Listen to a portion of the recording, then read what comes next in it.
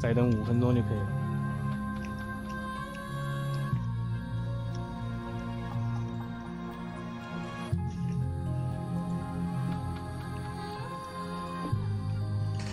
双生梦魇，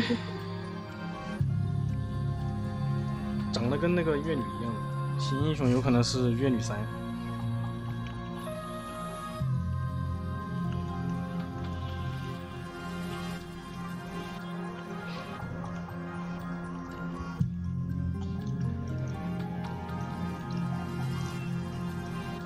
你们现在没有刷那个吗？只能打宝了吗？刷哪个？你说命能吗？对。能刷，真能刷。命能现在防命能3500那为什么说打宝爽的很？说打宝收益更高？打宝收益现在，因为它那个赛季玩法就是给怪上掉落数量、稀有度，还有通货掉落数量上这种。已经出了一个药剂师，还有出了个一张风衣。啥意思啊？就是直接加掉率啊？对。那不相当于那种季前赛那种感觉吗？对，就是那个。直接让你爽刷，也是玩发分的。直接爽刷。我被折磨，巨被折磨。不了一点，被怪折磨。难度也增加了。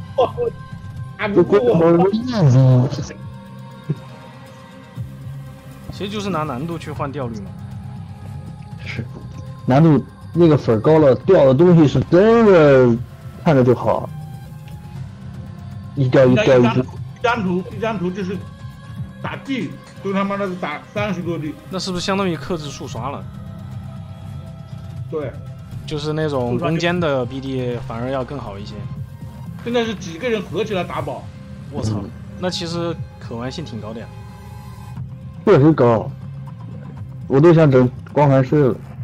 人家5个人打宝，一天就是一张图30多地，我操他大爷！光地啊，掉地就掉了30多地。所以我那天发那个图，群里面那个图是他们类似于这种玩法掉的是吧？差不多。没注意。我发了一个图，他直接就野生地掉到地上的，就有45个。对，就是那种，就应该就是组队打的。离谱。280。现在火炬他们都不想要那个上个赛季的那个类似于爬塔的，但我觉得那个挺好的呀。太干了，干是真的干，但是如果你不干的话，就会像以前一样，就是打几把就没了，就不玩了。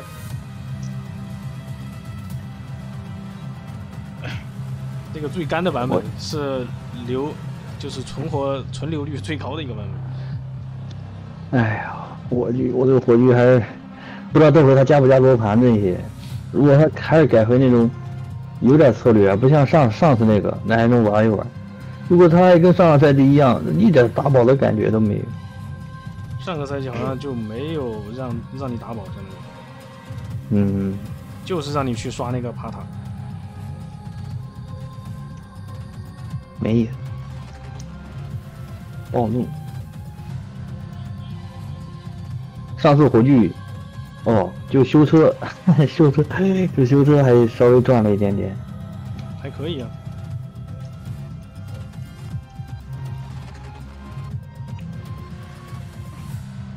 其实你打宝有的时候真不如去修车。确实，打宝确实不如修车。修车其实也麻烦。修车你不能接的就是要选，就不能上来就是全部包干的那种。你3、4个小时修一个车的话，还是很累的。暴怒保险箱还有啥来着？你的地图的屏幕。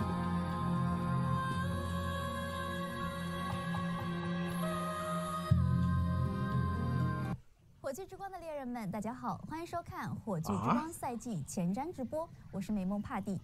在12月29日，来了一个小姐姐的全新赛季，之前终于不是那几个男的了。小姐将会出现在避难所中，为猎人提供解梦服务，指引猎人亲历美梦与噩梦。那在今天，就由我帕蒂提前向大家介绍新赛季的内容，包含双生梦魇赛季玩法的详细介绍、新的英雄、新的技能和传奇装备、各项游戏优化以及新时装、新器灵等等很多新东西。如果在这中间有另外一个人说了什么奇怪的话，还请大家不要在意。哼，狗款是吧？夜幕刚刚降临时，没有人害怕这朵睡莲，它似乎全无害处，只会在绽放时带人们进入梦乡。起初，只有做不完的美梦。到处是五彩斑斓的泡影，闪闪发光的珍宝。睡莲开后还会再开，这啥呀？醒来还是美梦。近战，直到湛蓝的潮水变成猩红色，噩梦降临，恐惧、迷失、孤独渐渐吞没了他们。那些睁大的眼睛里还倒映着珍宝的泡影。这放的是新英雄，感觉不像。又要降临了，千万别被困在梦中。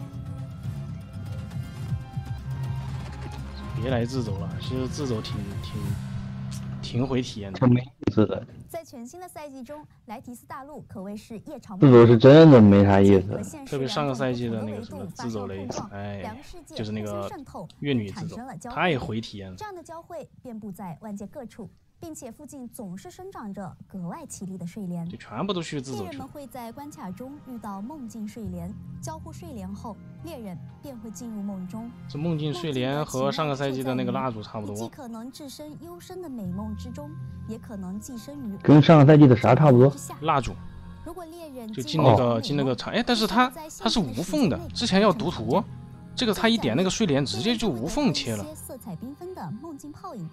这些泡影里包裹的奖那下个赛季的那什么不是蜡烛应该还有吧？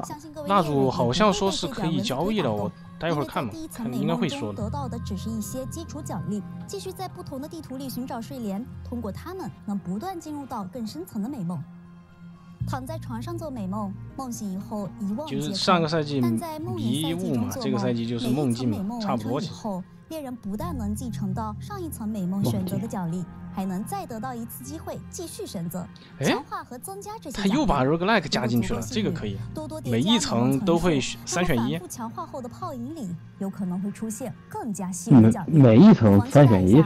你不是一直往上爬嘛？然后每一层3选1选那个 buff 之类的。别太天真了，就是 roguelike 的一个典型玩法。就算是矮人、黄人、机械改造人也不行。这又请了一个女的。当然，猫咪也不行。每完成一层美梦，都将增加进入噩梦的几率。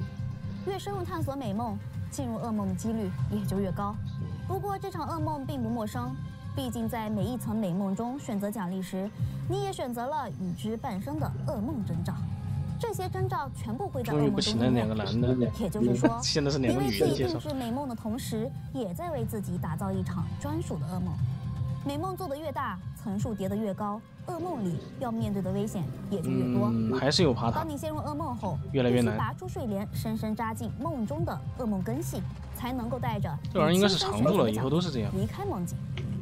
在噩梦中，你总共爬塔上次有没有感觉爬塔越来越难？失败就会折损。这个难度确实应该设计一下。如果想要在噩梦爬塔那个难度要到100多层以后才会有感觉，那么在前面就要慎重选择心仪的奖励和奖励伴随的噩梦征兆。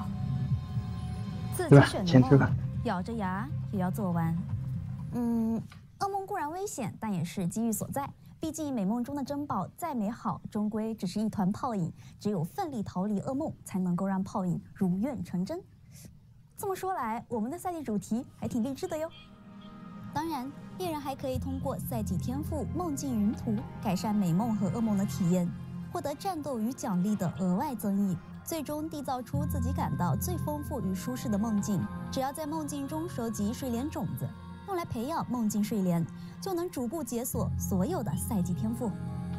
种花是吧？什么时候能钓鱼啊？钓鱼？不如看看伴随梦境出现的全新的装备加工系统解梦。探索梦境时，猎人会得到一种全新的赛季道具——梦语。每次解读梦语，大家能够获知一种梦境基底，其中包含一条美梦词缀和一条噩梦词缀。将梦境基底记录到装备上后，装备上原有的基底词缀会被替换掉。值得关注的是，美梦基底能让大家打造出曾经只会出现在传奇装备上的传奇词缀，比如以往赛季中召唤流派几乎人手一件典狱官的胸针的核心词缀。暴击值和暴击伤害的一定百分比同样作用于召唤物，就可以作为美梦词缀在打造的项链上。还有千米流派追求。我靠，那不是又加强打造装备？没有一定点数的敏捷攻击可以附加若干物理伤害，原本是固定在传奇装备鱼焰上的，现在经过解梦后也能打造在单手攻击武器上。哇，这样。西亚众神之尾这传说装备确实就越来越挫。赛季炙手可热的流派，它需要堆叠大量冰冷穿透来置换闪电穿透。传奇装备雷光绝影的冷眼上就有这条核心词缀，每拥有一定冰冷穿透，增加一定闪电穿透。关键是这种核心词条都可以拿出来，那这条传奇装备直接就只是当一个材料用。在新赛季中经过解梦以后就全是打造这条核心词缀打造到更有用的法术武器上。好家伙，这1+1打于3呢！希望这些传奇词缀与打造装备结合以后，能够为各位猎人提供更灵活多样的搭配方式。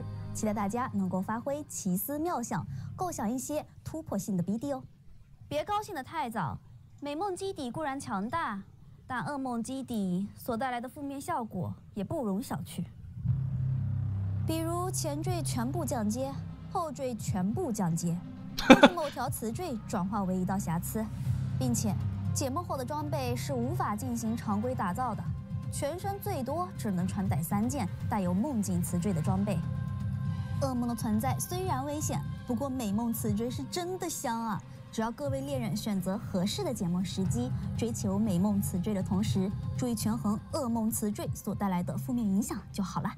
解梦所需要的2种道具浅白梦语和深邃梦语，都能够通过赛季玩法双生梦魇获得。在解梦系统中，各位猎人可以根据自身需求，将它们分别投入到深层梦境或浅层梦境中，满足自身在游戏不同阶段的追求。深层梦境中能得到更高阶的词缀，比如上面我们介绍过的非常厉害的传奇词缀。浅层梦境中也不乏一些强力的词缀效果，比如词缀升阶的效果，就可以帮助玩家在游戏前期得到更好的过渡。不要搞得跟流放一样。别说我又来泼冷水。在深层梦境中，每件装备的解读次数及可读性是有限的。如果装备上既有典狱官的胸针的核心词条，也有一道瑕疵，这似乎也不太体面吧？确实，要去觐见女王还是体面点好。这位女王也就是新的至高首领太阳女王帕洛玛。在梦魇赛季最多梦的长夜里，她再次睁开金色的眼眸，邀请勇士们向她献上无尽忠诚与爱慕。梦魇玩法中会掉落特殊的门票，女王恩宠，消耗门票可以从伟大虚空中挑战太阳女王。想必大家对这位女王有着深刻的印象，在1级之旅中，她和大家有过一面之缘。如今大家将有更多的机会去觐见她，战胜她，将自己的名号刻在长夜尽头太阳升起的地方。你那是去觐见女王吗？你那是乘人家身上的掉落。击败太阳女王后，除了会掉落其限定的传奇装备之外，还必定会掉落珍贵的赛季通货，也就是为自己打造的装备添加传奇词缀时必不可少的深邃梦语。限定传奇装备的部分，我们会在稍后的内容里进行详细介绍。接下来还是先欢迎刚刚加入火炬之光的新英雄。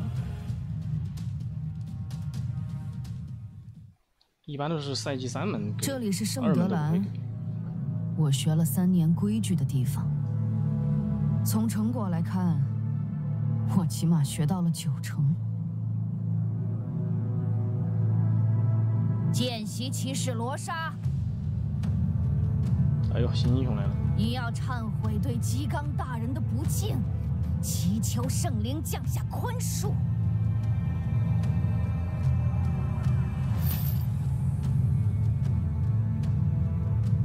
现在，亲吻我的脚尖。不是吧？我忏悔，我他妈居然忍了你们3年！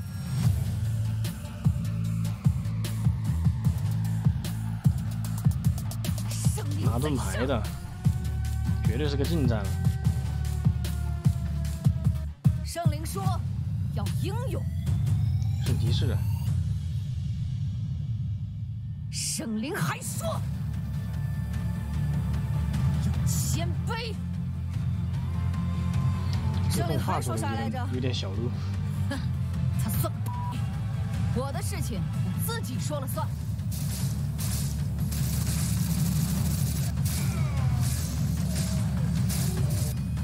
啊，近战。哎，但是好像看到新技能。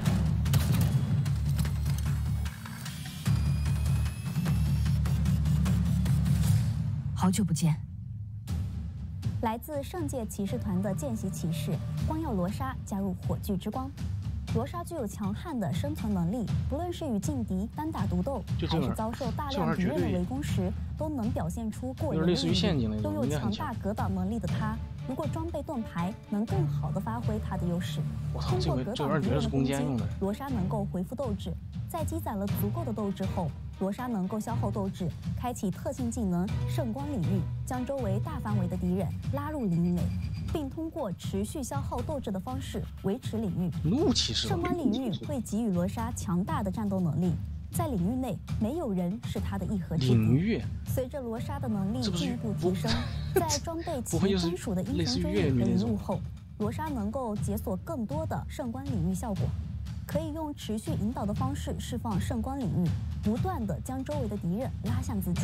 也可以自动锁定目标，释放圣光领域，然后飞向敌人，自带拉怪，任何企图然后再带上一个陷阱，都无所遁形。不过我听说他脾气不太好，疯起来连自己人都创。有一些家伙急着送命，别让他们等待太久。啊，罗莎已经不耐烦了，我们赶快继续介绍新的内容吧。下面是几个全新的法术技能，一个全新的激发技能追猎星芒。释放该技能后，将会向前发射一个会持续追踪劲敌的投射物。这个投射物会展开一片持续跟随其自身的区域，在区域内时，猎人可获得增益，使造成的持续伤害额外增加。当投射物接近劲敌后，还会附着在劲敌身上，直至其死亡或投射物持续时间结束。当劲敌死亡后，投射物会追踪新的劲敌。世道真的变了，持续伤害都有自己的激发技能了，不止抬了持续伤害哦，少尉技能也有了一个全新的引导技能调谐立场。引导结束时，释放调谐立场，立场使少尉造成的伤害额外增加。当前每层引导层数会增加该效果。此外，当引导层数到达上限时，释放调谐立场还能够使自身一定范围内的少尉的持续时间增加。刀锋回旋，一个全新的投射物技能。这居然是投射物！逆天回旋镖，释放该技能向前投掷一个永远穿透的投射物，飞行固定距离之后还会回到猎人手中，并且回旋镖的伤害投射物相关的会受到施法速度加成。最后，全新的射线技能雷暴射线。顾名思义，射线是指释放该技能可以向前发射一条能够穿透敌人的闪电射线，而雷暴呢，则是指每释放一定次数，这个技能还能额外召唤一个跟随玩家的雷球。需要特别强调的一点是，雷暴射线还是一个不需要引导的射线技能。啊，这满屏的光污染，麻烦项目组报销一下我的墨镜。墨镜没有。但是有传奇战士护目镜。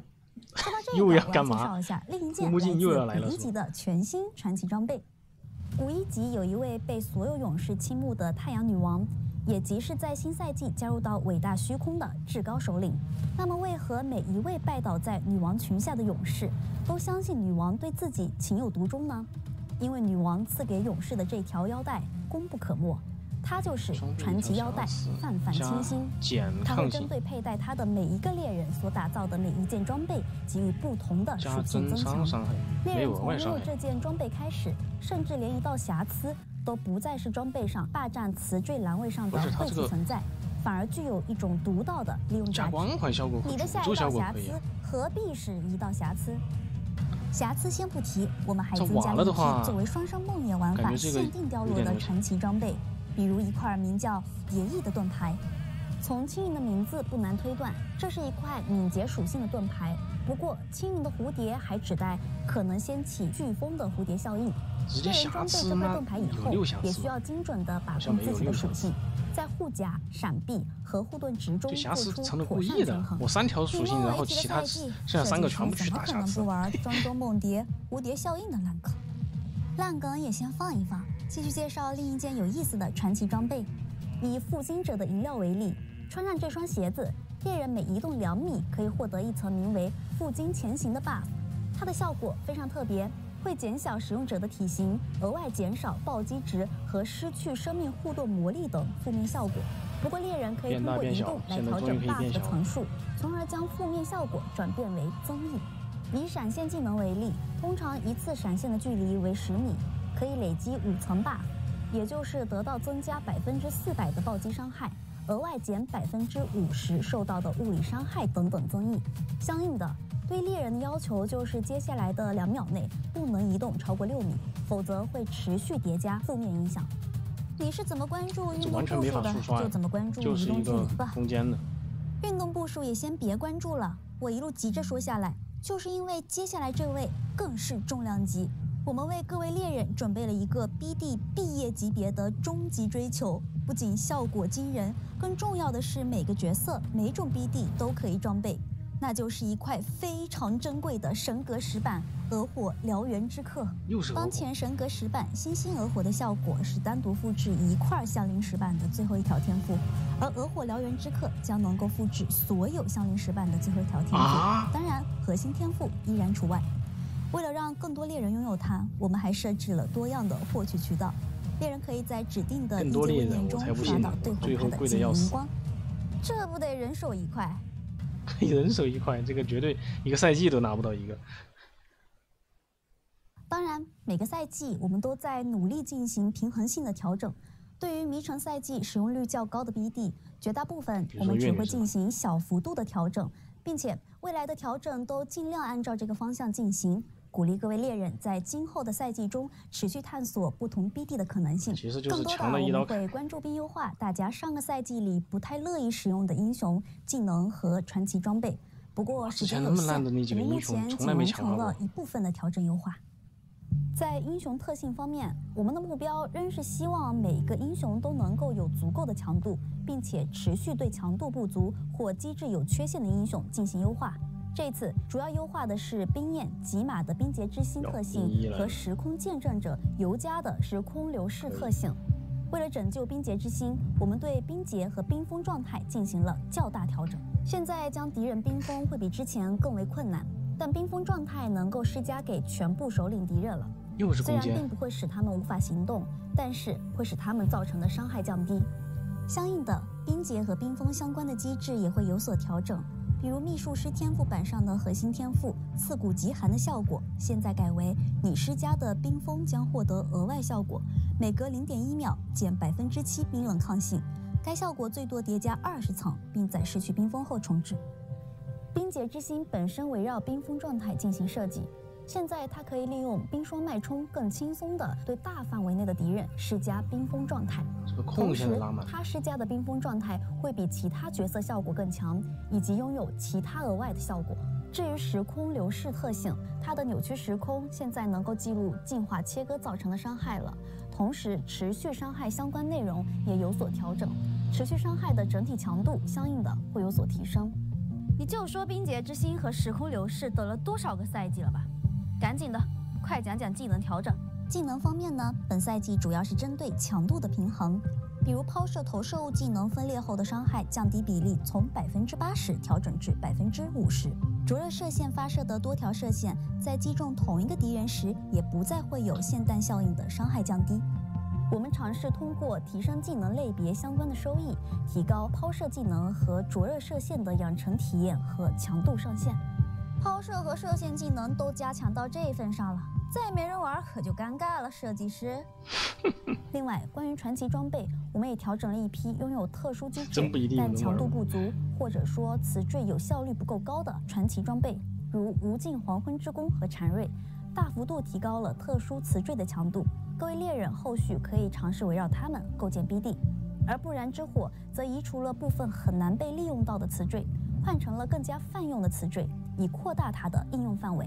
对于帝王真威，随着打造系统的修改，帝王真威的使用率直线下滑。那么改版后的帝王真威就需要猎人去平衡传奇装备和打造装备的数量，再次发挥它的强度威力。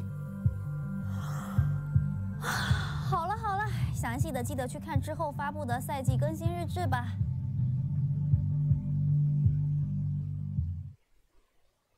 上赛季我们收到了很多大家对于游戏的吐槽，但碍于工期无法立即做出调整。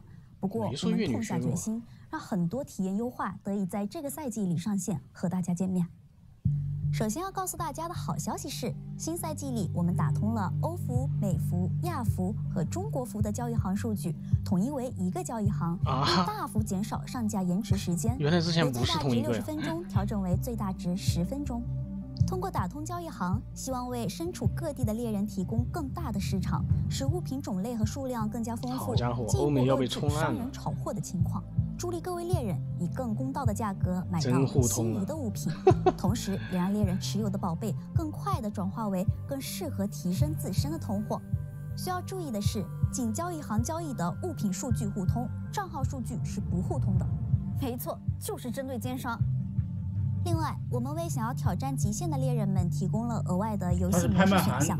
新的赛季开启后，拍卖行互通了，和其他服务器全通。将角色创建到特定模式下，包括独行模式、专家模式那妈的，我去国际服完了，我操，玩球的国服啊！独行模式下的角色无法使用交易行等功能，是不是嘛？是不是这个理儿？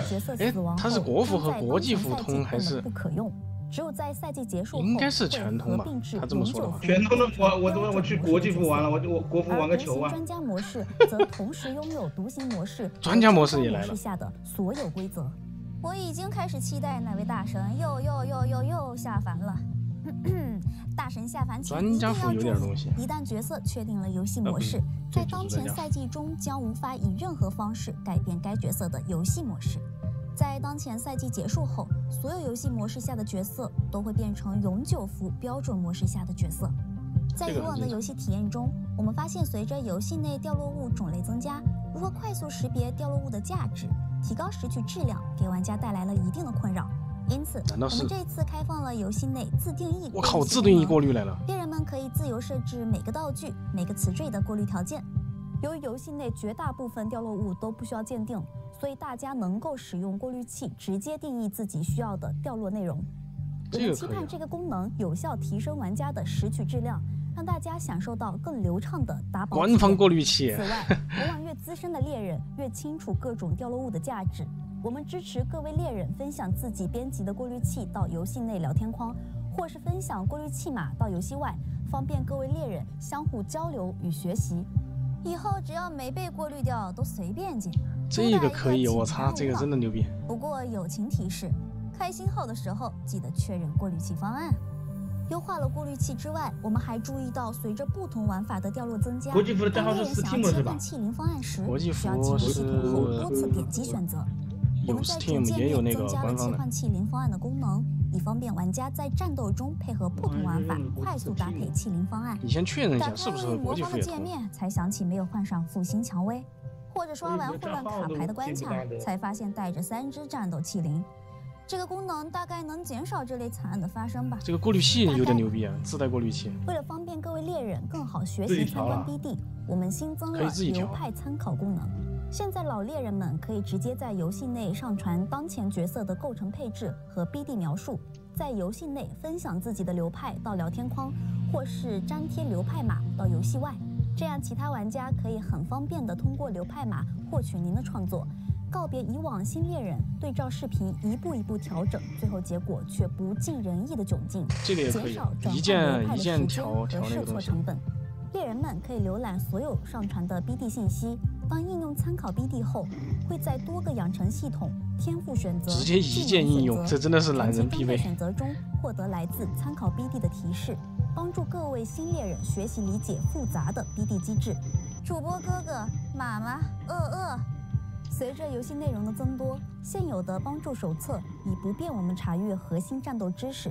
为了帮助各位猎人更好了解复杂的机制，并以此构建更多有趣的 BD， 此次我们重置了帮助手册系统。我们对游戏的核心机制进行能不能把那个帮助的，以方便各位精确。他其实最应该把帮助的那个感叹去掉，真的强迫那样恶心死。主要分为基础机制、伤害相关与生存相关等几个部分。我点那个帮助，其中生存相关内，对呀，每一次都点那个感叹号，恶心死。我后面都直接放弃了，点不完。和抗性等等游戏内经常会用到的机制，同时。我们也规范化了。不是你没搞对，他点了它上面有个叉，你点那个叉就行了。持续加入更多核心，不用一个个下去点，你一个个下去点的吗？往下拉的吗？啊，谁家好人玩？哪有什么叉呀？下面搜索那里有个叉，你点那个叉，一直点下去，它就自己玩法也是上个赛季里大家重点反馈的地方。迷城赛季中混乱清洗改版，人格卡牌负责提供不同的刷图策略。混乱卡牌则提供我也不知道有这个功能性的体验，但显然现在看到吗？不是我一个人达到这一目标，一个点，我操，好蛋疼！将重点调整。确实蛋疼啊！我也是这个赛季才知道的。我们发现进入赛季后期，卡牌的组合方式比较单一，常规的玩法策略失去了吸引力。没错，说的就是你，小点战神。为此，我们新增了一批针对玩法的人格卡牌。这些卡牌专注于改变玩法本身的体验，或是大幅提升和调整玩法的掉落奖励。猎人们将可以把更多的卡牌资源投入到单个玩法上，从而获得完全不同的玩法体验。我们希望大部分的异界玩法是拥有吸引力的，并且可以作为一套人格卡牌的核心策略。比如严肃机械，带上这张卡牌时，每当机械之神进入新的波次，都会使这次玩法的掉落数量额外增加，但代价是机械之神的神像将会变得极为脆弱。而敦厚机械这张卡牌则有概率让机械之神的试炼中出现额外的一波进攻，进一步放大严肃机械提供的波次收益。如果你觉得调整的那个异界卡牌的那个策略有很多可以选项，是我现在还看它可以大幅降低怪物的进攻间隔。当然，前提是你不会被怪潮吞没。就你说的那个策略，好像它有调整。我们发现，随着赛季进程的推进，越来越多的猎人的实力可以挑战10克8之后，5阶信标开始供不应求，信标的价格也水涨船高。像上赛季那个全生效那个，真没意思。刷半天一点效果都不出。主要是上个赛季太看宝宝了，我跟你说。额外提供了一批可以定向。我看他哪个赛季都看宝宝。希望能在游戏中。不是你那个赛季不是有那个的，你不是还可以选的吗？他还会出火，出火几率，我操！上个赛季你没宝宝出火那个几率。玩法将会有概率额外掉落一枚5阶信标，它可以配合多个6神玩法的卡牌组合，出一套专注于放大5阶信标的卡组。不出意外的话，咱们很快就能在克8买房过来了，我操！买房之后，当然要用异界卡牌做软装。由于人格卡牌的整体数量增加了，为了让猎人们能搭配自己满意的刷宝策略，还出货，我靠！上限提升到了12张，12张，现在人格卡牌12张，每一张卡牌的数值。同时，12张就可选项就更多了。获得成型的人格卡组，人格卡牌的最大星数值由5星降低至3星，但满星希望它别全部升上。而对于混乱卡牌，还来点随机性。大量低价值的混乱卡牌，并新增了一批收益不会受人格卡牌影响的混乱卡牌，来保证这些卡牌在任何情况下都是具有吸引力的，并且。为了让猎人们能更多的刷取自己想要的卡牌，今天实地交这个学费，都会额外抽出一张最大进度为2的。我重置我这个弓的时候去点小爱，彻底告别抽到不满意的卡牌还要硬着头皮打完的糟糕体验。别站了，别站了，老刘亏的都开始坐公交了。当然。不断完善异界系统是我们的一个长期目标，所以也非常欢迎猎人们反馈自己在刷图中遇到的体验问题，我们会持续关注，争取为大家带来更好的刷图体验。迷城赛季里挑战勇者之路时，随着猎人们输出能力的提升，暴露出怪物出现的速度及频率较慢的问题，导致整体战斗节奏会变得有些拖沓。因此我们缩短了勇者之路内怪物的生成间隔，让怪物间交替的衔接更加流畅，极力避免玩家站在原地空等或者只有少量怪物去挑战的体验。为了保证各位猎人的基础游戏体验，我们大幅减少了刷图的 loading 时间，并且提高了掉落动画的速度，减少了掉落动画的间隔。我们也在不断进行性能优化，包括 buff 和持续伤害的性能，一次技能同时击中多个单位时的性能，异界怪物词缀性能的优化等，希望能有更为稳定的帧率，给猎人们带来更具沉浸感和流畅性的打宝体验。永恒迷城加入核心。我们发现，在迷城赛季中，猎人们普遍反馈赛季玩法会打断刷图体验。此后，迷城玩法将成为一个独立的、不再以异界为入口的玩法。也就是说，异界中将会随机出现永恒迷城里的怪物，玩家可以通过击杀这些怪物，或者通过交易行来获得迷城玩法的门票、迷城残响，并自行选择前往迷城的时机。通过利用门票进入迷城的方式，我们希望保证猎人既能获得流畅的异界刷图体验，也能够在一段时间内集中的挑战迷城玩法，并获得相应的收益。因此，调整迷城玩法的参与方式之余，其限定掉落的道具魂烛也取消了不可交易的限制。各位猎人，我就说魂烛肯定会交易的。自身无用的魂烛也可以那不然那个有那个赛季玩法的，他们的魂烛就会很好。大魂烛无需再为获得适宜的魂烛被迫反复的投入迷城玩法。同时，由于无限永恒迷城在迷城赛季属于非常后期的玩法，导致部分玩家没有参与到游玩过程之中。在新的赛季里，无限永恒迷城不再需要通过永恒诗篇解锁，猎人们可以在永恒迷城等级达到83级后，直接挑战更高阶的无限永恒迷城，直接到最后。每突破一阶新的无限永恒迷城后，将会一次性使迷城等阶在当前已通关的等阶基础上加5，希望能够方便各位猎人去挑战迷城的更高等阶。就是增加速度，不要把那个全部弄到耗时间上面。商业化里可以专门单独提。这个赛季除了会像以往一样新增3只传奇器灵和多个高级时装外，我们还对器灵恩赐的规则和复活币规则做了一些调整。购买赛季手册可在1级就解锁新英雄光耀罗莎，并在之后的等级里陆续解锁高级拾取功能、拍卖行摊位页、贝饰和传送门时装等等。新赛季将有很多新时装登场，比如技能特效、烈焰斩、爆炎术和闪电风暴等等。如你所见，不会开机甲的骑士不是好战士。厌倦了冰焰一直着火的皮肤吗？那么它现在已经下雪了。我们也增加了一些新的时装形式，如英雄动作、无敌2号皮肤、这个好看，掉落特效，一套看上去就很欠揍的外观，或许能够让你更有提高输出的欲望。定制化的动作更能展现英雄的魅力，罗莎动起来就有一种准备顺着网线过去揍人的气势。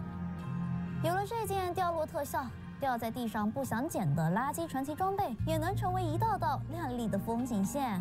那这不更恶心？传奇掉落器灵木灵人，如果你想在漫游梦境时捡到更多梦语，在逃离噩梦时想要带走更多奖励，那么肯定是在梦中帮你负重前行的最佳伙伴。赛季器灵它有肯定是最好的4条腿的器灵不好找，2条腿的胖子有一个，那就是战斗器灵永夜狂杀。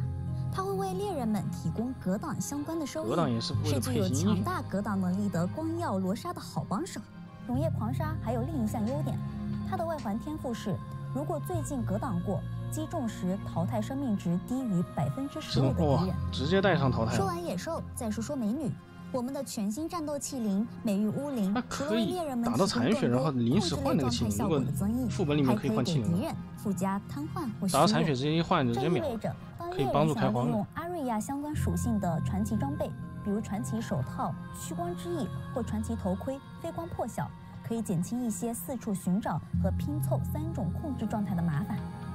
上个赛季，我们通过简化异界打宝策略、打造改动等方式，让更多的玩家更好地享受到打宝的快感。以此为出发点，我们重新思考了赛季气灵的定位，决定在保持过往赛季气灵不变的基础上，对新出的赛季掉落气灵做出如下调整。首先，赛季气灵抽取整体打8折，8个气灵结晶庆典便可以在赛季限定的气灵卡池里进行气灵10连抽。其次，加入一批高性价比礼包，如气灵相遇礼包，内含元晶、气灵结晶、庆典等实用道具，最高获得额外130%的价值，立享4.3折。最后，虽然取消了赠送升阶徽记的赛季活动，但限定气灵的保底概率从25%调整到了50%。如此一来，首支赛季气灵的保底价格这个是很关键的。之前我靠，抽4轮都抽不到。通过上述的改动，我们希望大幅减少首支赛季气灵的获得成本，以让更多的玩家更轻松地去启动每个赛季，享受到每个赛季的乐趣。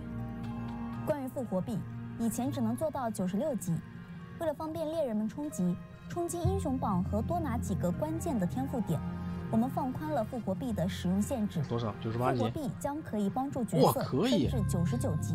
99级。100级作为角色成长的重要标志，依然需要大家谨慎的累积经验，以达到该目标。其实作用不大，如果你真想升100级的话，只能说是把那个等级大家都能提到99级了。但是你真要升100级，还是得专门。感谢大家对本次赛季前瞻的支持。现在为大家送上答谢礼包码，大家在游戏的兑换码功能输入礼包码后就能兑换了。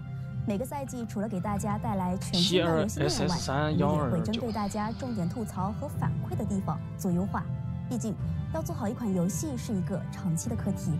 大家此前多次提到的掉落过滤、BD 一键分享、气灵快捷切换、迷城流程优化等等，我们都尽力安排在新赛季中时装上线，希望能带给大家更好的游戏体验。同时，也希望大家会喜欢这个以梦境为主题的赛季玩法，喜欢帕蒂今天的表现。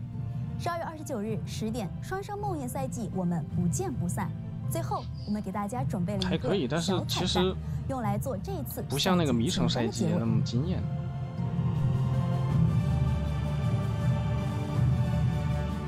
更多的是优化了之前一些恶心的东西。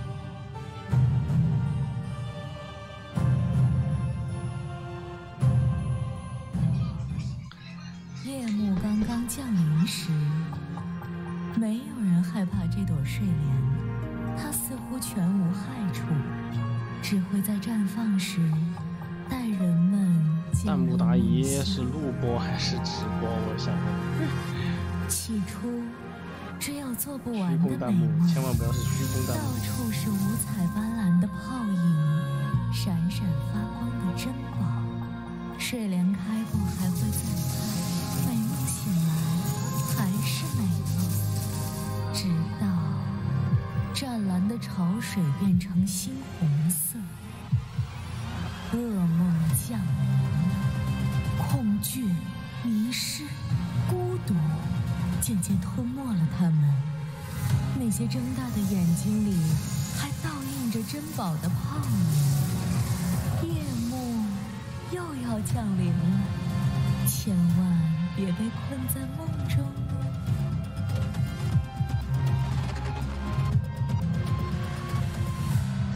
等他2分钟吧，看一下怎么说。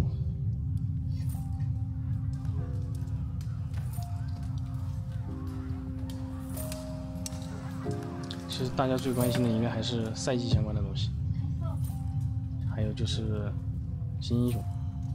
新英雄的数据太少了，只知道是个竞赛。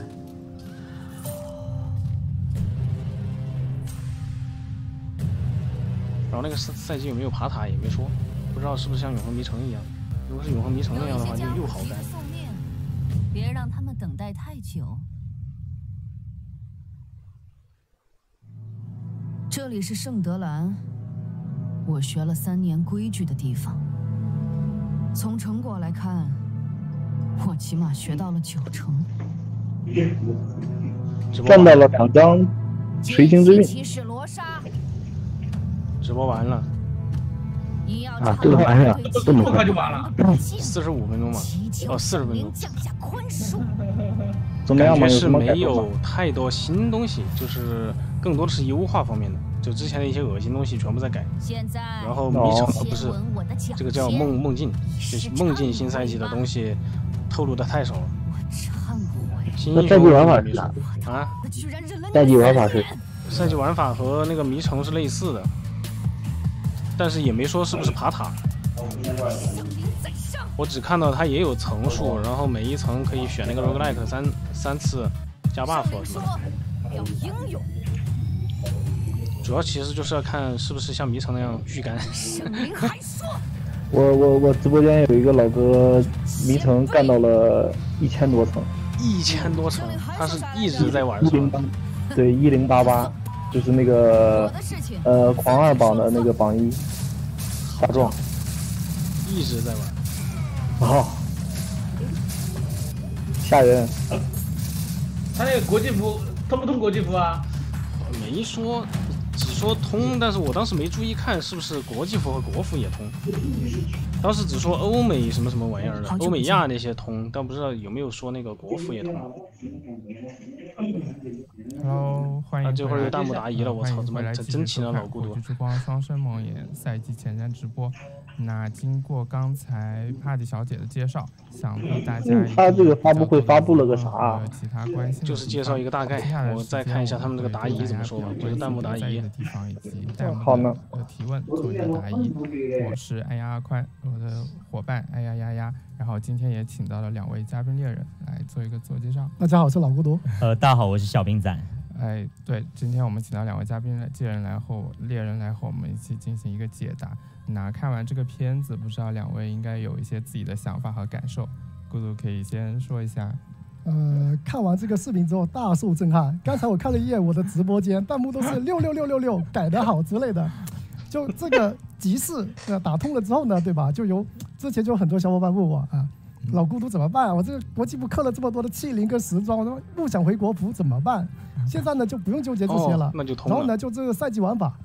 这个赛季玩法可能会把你的装备变得更强，也可能把你的装备变成垃圾。对。那加上这个咱们的打造系统，对吧？应该没改吧？然后就他植发了吗？怎么长头发了？加上打造系统，然后可以把这个装备做成神装，也可以把它变成破烂，然后就又要做装。如果你追求神装，就又得做，对吧？又去消这些通货跟材料，然后呢，这些通货跟材料就会保值啊。我觉得很不错，很想体验。是像刚刚其实提到，就是说我们交易行互通之后，我刚刚看到弹幕就是有说我们下赛季开服时间，就是我们这个也做了一个改变，就是我们全球的开服时间现在是统一的，这样就不会出现像不会有偷跑这个情况。是的，就不会是说，哎呀，我国际服先跑2个小时呢，等我开始玩的时候物价已经崩了。对，就我每次玩之前都先看别人直播2个小时。对，现在不用了。那兵仔，你看完这个片子的有什么想法吗？总体的话就是说，我们植入了双生梦魇的玩法嘛，就是有美梦跟噩梦，然后就在美梦积累到一定层数之后呢，它就会有概率会遇见噩梦嘛。那其实这种就会带来一个很大的不确定性。就比如说我现在叠了2层3层，然后比如说20%出现噩梦，但我可能就这20%我就遇到了，然后我就前面就没办法去积累到很多的奖励。但如果我叠到很后面，其实叠到越高层奖励会越丰富越多嘛。那会越难，会越难是吧？对。然后叠到90%的时候，那发现其实我还是运气好一点，我还能再叠一层美梦。那就是这种就不确定性，包括它的渴望性会更高，一直都在还蛮不错的一个挑战。然后再加上就是说我们上个赛季和这个赛季，我看到植入了就是很多一些藏装的，就射线类技能的都得到了很大的加强嘛。是的。那我们其实到后面很多人都是追求一点快速刷，然后就自走的类型的。但我发现就是我们的刷塔45层是优化了，对，速度又变快了，是吧？刷怪变快。那如果这种就是已经当拎出来展示的话，会不会就是说这个它的射线会很强，然后到时候我就可以就用这个东西，然后我就保证我生存，然后就站在中间直接就刷塔就特别流畅，我觉得这个还蛮不错。然后最后的话就是很多游戏机制上的，包括掉落过滤，包括说拍卖行的改进，包括说就是数值上的一些详细说明，也会让包括可以分享 BD， 还有可以分享过滤器这些东西，我觉得很便捷。对于玩家来说，其实我觉得整体改动还 OK， 挺不错。对。那从体验优化上，我们确实也一直在听大家的声音，也有尽力在一个合理的时间来做出一些改动。那2位今天应该也不会是空手而来，应该带着很多水友或者是大家的朋友、社区各种的疑问来向我们进行一个拷问。是，来，那谁先来？孤独。我先来。OK。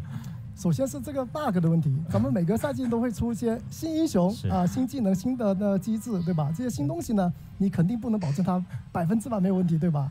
那么它出现问题之后呢，要怎么去解决？不要像上个赛季那个冰魔灵一样，哇，真的是一改，然后突然一改，爆炸了，全部都在吐槽，应该怎么处理呢？首先啊，我觉得针对上赛季魔灵这个问题，还是要向大家道歉，因为这个确实是我们的失误已经导致的这个问题。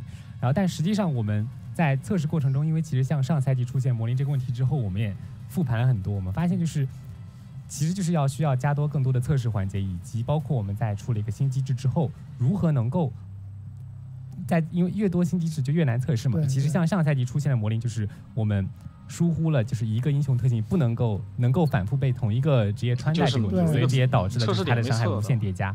而其实我们像在赛季中做这种数值改动，我们是其实尽可能能够避免的。但实际上就是说，像上赛季冰魔灵实在是在赛季初期，然后就出现爆装，然后我们自己内部搭了一下，发现就我们但凡装备好一点，它直接就把整个游戏打穿了。不用装备好一点，对，2个遗物就行了。是的，所以就在这种情况，非常高。对，我们只好没有办法，就是把这个 bug 修复，然后也导致大家体验不是特别好。确实，这样确实很廉价就能起飞。确实。对，所以我们后面赛季的话，其实像每个新英雄出来，包括新机制，我们都是希望就是能够尽可能全面的把这个所有可能会导致问题的这个方法全过一遍嘛，因为毕竟广大玩家的智慧还是很恐怖的，所以我们只能说我们尽可能够希望保证大家在游戏赛季初期的体验，对，能够避免这些不应该出现的问题。然后就是这个遏制奸商炒货这个问题，刚才视频里面也说到了，对，但打通了拍卖行这一点，我觉得还不够。我们还有没有别的方案来解决这个问题？有，这个其实，我们是有一个专门的一个部门来做这一个事情，就包括是工作室起号，然后刚刚也有提到，如果交易行互通之后，确实可能有一些工作室会尝试从国际服那边来起号，然后这个我们也有提前部署了一些策略，然后其实包括我们这些策略已经逐步在上线了，其实这个赛季也有上线的一部分，就是包括你对交易行或者是对一些扫货的这样的一些行为，我们都是可以通过一些机制来检测，然后以此来对你进行一个判定和处罚的。然后这个细节我就不在这边展开，但是相应的手段，顺便打击了一下工作室。对，是手段是肯定是会有的。我们有什么问题？那就我们一直其实玩家都在期待组队模式嘛，然后这个视频其实也看到就没有说上线组队模式，那就未来对组队模式的这个规划，然后包括说如果假设上线之后，它后期是以比如说我们2个人一起玩，你几个英雄在一起的那个平衡性又能互相搭配，然后去做一些就是打 boss 一些机制就更流畅，还是说只是单一的我就能组队，比如我带你开个荒，然后我就随便打一打，就有一个人当秒然后就行，还是怎么样的一个情况？我们的目标肯定是希望就是组队的体验是跟单人是不同的，就是可能玩家会因为组队系统会有一些新的想法，比如说我辅助你，然后也是这个赛季的，我就想这种，对，这肯定是我们在设计组队的一个美好的期望，这当然其实是我们的目标。然后至于上线时间线，我们不太好透露，但是我只能说我和宽已经在内网环境玩过了，就它不是一个玩过，对，它不是一个新建文件的状态，而是它已经是一个成品，只不过我们希望能够打磨得更加好，在一个相对来说比较更合适的时间上线，对，然后。时间点更合适，大概能，就是具体可能不是好透露吧，反正不远的将来，对，但是一定我们是对，我们不管怎么样，我们是这样子，我们应该不会在赛季初，毕竟它会产生比较大的问题，所以我们可能更倾向于在赛季中以活动的形式上线，对，所以的话是这样的。类似于言尽于此了，再多猜测就被发现了。对，就这个东西，没有更多的透露空间了。然后我稍微补充一下，就是确实就是一些 BD 之间还是可以有配合，但是可能不会像我们玩 MMO 那样会有严格的 T 啊、奶啊这样的职业区分是没有的。对，就是可是可能比如像光环这种东西会有一些小配合，但是不会到严格的职业分工这样，就是组队还是比较自由的一个状态，到时候出现2-3个职业组在一起，不会给大家太多可以通关任何副本，而且是很廉价通关任何副本的时候，平衡就烂掉。SS2这个赛季，光环流都是基本上全部都是玩光环流的，这个光环的卡了没有？这个实际数值以上线为准。我们在前瞻直播结束之后，会尽快把我们整个的版本更新公告放上去。我只能说还可以玩。对，但是可能会有一些代价。对，毕竟我们会希望玩家有足够多的流派去尝试。就像刚刚提到的攻坚，就是我们现在在加强很多射线技能。其实本质上就是我们之前会发现，就是自走技能能够满足玩家刷图攻坚的所有需求的时候，那攻坚技能其实它就没有存在的意义了。所以这也是为什么我们这个赛季会大幅强化射线技能，是希望能够最起码在游戏初期能够有一个比较明显的区分，就是会觉得哦，我上来我想打动怪，我可能会以牺牲刷图手感为代价来提高我的伤害，能让我前期更顺畅。对，等到后期把自走再作为自己的一个终极目标去追求。对。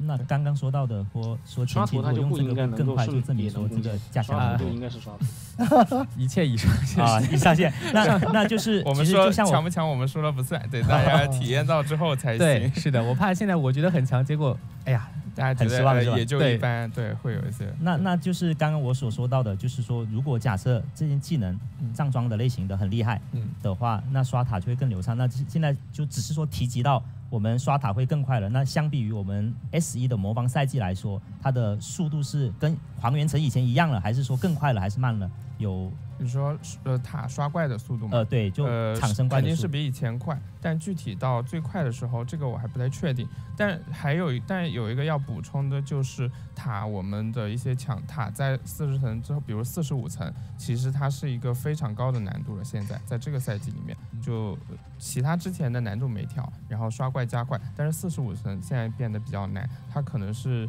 整个赛季最难的。对，现在45层塔的难度，对，45层。终局游戏的难度，对，可能可以当做一个整个赛季终极的挑战。它的右边没有东西比它难了。可以这么赛季终极 BOSS 都不行。对，就是如果再出现挂机刷15层，那说明它实在是太厉害了。对，反正45层已经跟之前不太一样。对，然后刚才那视频里面提到那个强化版的吸星而火，它在那个记忆荧光在哪里报？就它的记忆荧光在哪里会产出？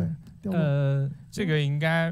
它其实定位是属于我们整个游戏最稀有的后期追求的一个定位嘛。那它具体还是以上线前的这个版本公告为主吧。它这个因为其实我们现在马上上线，但我们也在内部跑测中，所以我们是希望能够有一个比较好的状态来。所以现在我说的数值不一定准确，对，但是到时候会统一在公告里面写出来。对，主要刚才看那个弹幕都说好，这个好强，好牛逼，是的。然后。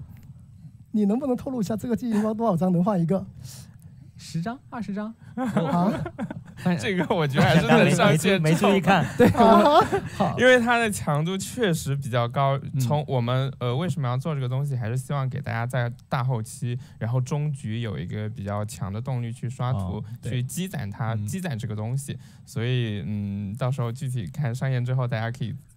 游戏里面看一下，那就是在内部你们有测试或者在设置这个东西的时候，我就拿个做对比，就缥缈嘛，就是很难泡啊。就是如果假设这两个来对比，有就是说你们在计算的时候或者设计的时候，有说这两个的掉率就偏高了一点，还是低了一点？就按缥缈这个线高了还是低了？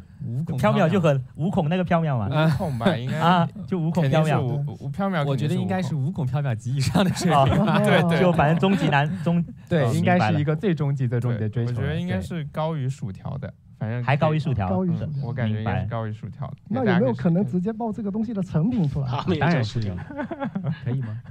应该可以。上线之后，对，要以上线版本为准。完了，卖一个关子，留一个悬念。可以。还有什么问题？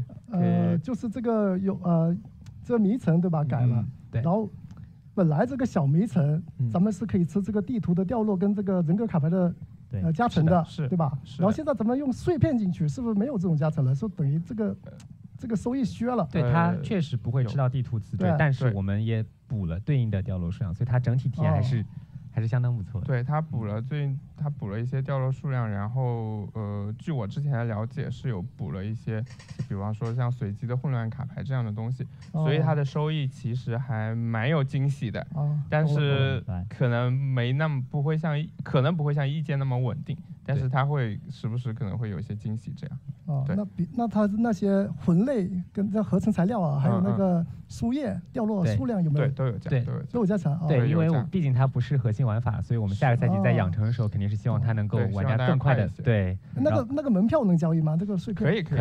对，所以其实是可以有，比如说那就是我可以做一个特化玩这个玩法的一个 build 出来。对，然后我只买这个的门票，只刷这个玩法，我可以住在迷城里。但是它的门票也是异界来拿到，它不会自己从里面产出来，对，不会自循环，还是要从异界。其实跟勇者之路有点像。那就是刚刚说到可交易嘛，就是如果我是自己合成的能交易吗？就是已经合成过的也能交易。说魂烛蜡烛啊，可以的，都可以。魂烛是合成的也可以。对。然后那个魂类合成的材料已经调高了，就是产出量。刚刚好像你说是啊，你说主合成的材料对，我们也有高了吗？有加数量，都有加。对。那刚刚说到异界的那个东西，就我们这就是上面有讲到说调整了嘛。那就是我们其实在上个赛季迷城赛季的时候，他就是所有人到最后就无脑全部上那个人池，然后就直接刷，然后就是看脸，就是这个确实很尴尬，就是对。那现在的调整就是这个人池这个对卡牌方面的有什么就是大的变动？我们好像刚刚上面没那么清晰。其实就刚稍微提了一下，就是人格卡牌库做了一个扩充。然后它的星级不是我们也压缩了嘛？压缩到3个星级，就是不用再一直往上升特别多。然后也就是让大家前期就能通过一些人格卡的组合来拿到一个比较好的收益。然后而且人格卡的那个最大上限数量也加了嘛。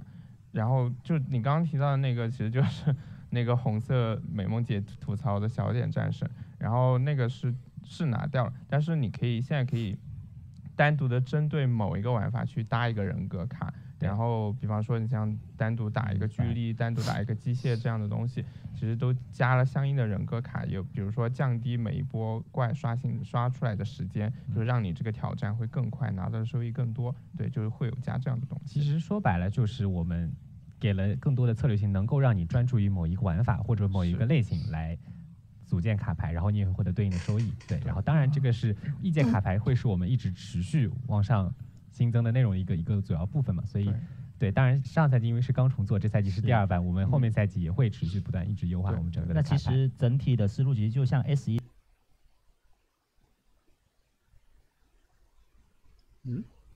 就可以以这种策略再去做。对，是的，明白，那这样挺好。那我想问一个问题，这个人格卡牌，你刚才也说了，这个库变多了，这个卡牌库里面的卡牌变多了，然后咱们的上限也变成12张，对吧？对。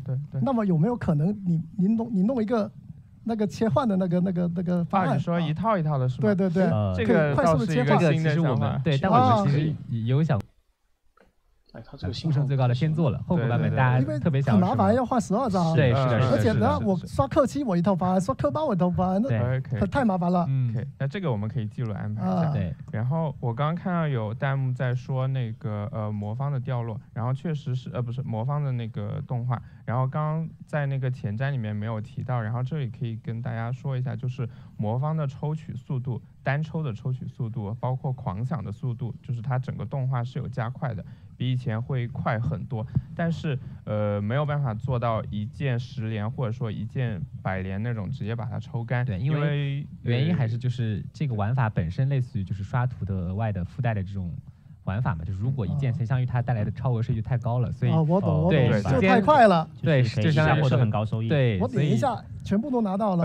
对，是，所以这也是就是不得已的方法吧。对，主要是在各个赛季的玩法中间做一个平衡。是的，对，相当于玩家现在可以狂点了，但是该点还是要点。是的。那刚刚提到的就是说扩充页的问题，那就是就顺便联想到关于宠物方面的，现在是好像是说那个页面变多了。是的，需要付费吗？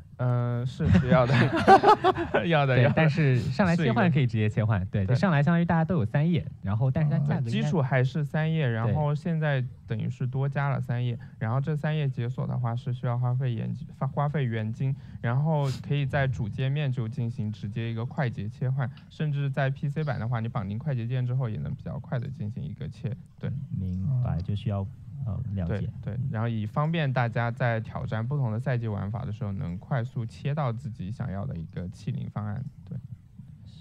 然后我想问的是，这个赛季玩法的强度如何？就是那个噩梦的难度怎么样？对。你是这样子的，就是我们本意是希望噩梦和美梦就是美梦是大家当然就很开心了，就里面杀怪，然后捡东西，然后噩梦的话就是带一点压迫感，能够让玩家就是产生一些。当然我们自己内部体验的时候已经就是削弱了很多版，因为每次进去我们想营造的体验是，当你足够小心，你是可以完整的全身而退的。失败了是什么都拿不到的，对吧？它是这样，就是失败你会扣除一定的奖励，然后那还行，扣除你那个泡泡641，就是因为关卡就没了嘛，对，所以就是失败。但我们就是上来前几版，我们就是大家在里面死得非常非常惨烈，对，死去活来。有没有这种可能？我前期我 BD 强度不够高的时候呢，我就打2层我就跑，就直接选择打噩梦，然后拿到奖励走。那我们进噩梦的这个选择应该是随机的，就是有可能出现，但是前期确实更容易进入噩梦当中，所以噩梦的强度也不会很高。就是当赛季玩法天赋可能点到比较高了，你自己 BD 也够强力了，那你可以就是攒更多的美梦层数，然后挑战更难的噩梦词缀，然后拿更好的奖励。对，这本质上是一个循序渐进的过程。但是确实就我们是有一定压迫感，但现在其实削弱很多版之后，倒也还好。要小心一些，对，反正还是提醒大家尽量小心一些，就是尤其是在你选了一些比较难的噩梦词缀之后，是它的那个难度可能会陡然升得比较高，这样会有这样的一些对。那关于这个玩法上，就是其实刚刚我看弹幕也有又臭又残，就是我们迷城其实这种它也是点燃一个东西然后出现怪嘛，那会不会出现像之前迷城一样，就是出怪速度很慢，或者是有很多动画什么就对这个有优化吗？其实当然就是迷城这个打断刷途径流是我们包括策划在内，包括我们自己开发在内是非常痛恨的一个点，所以我们这个赛季是不会有任何感觉，就是基本上就是你进图点一下睡莲，啪，它就进入美梦了，然后就全怪出来，全部怪就出来了，就你正常一个刷图，对。然后，但如果你要进噩梦，就是试图进入美梦的时候，你就直接进到噩梦当中，然后你就进了一个单独的关卡，就是对你整体的刷图体验。而这个是大概是每隔几轮美梦才会有一次噩梦，所以就是整体体验是比较流畅的。对。哦，就美梦是直接开完在这个地图，不用跳画面。是的。但噩梦需要进入到另外一个地图，对，因为进入到噩梦中。是的。了解。